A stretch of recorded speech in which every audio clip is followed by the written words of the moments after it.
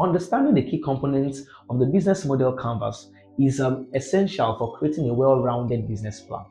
Number one is the customer segments. Identifying the specific group of customers your business serves. Different segments might have distinct needs, preferences, and behavior. Next is the value proposition. Define the unique value your business offers to each customer segment. This value proposition addresses how your product or service solves customers' problems or fulfills their desires. Next, channels. Determine the channels through which you deliver your product or service to customers, be it physical or be it online. This could include direct sales, online platforms, distribution, partners, and more. Number four, customer relationships. Detail the types of relationships you establish with your customers.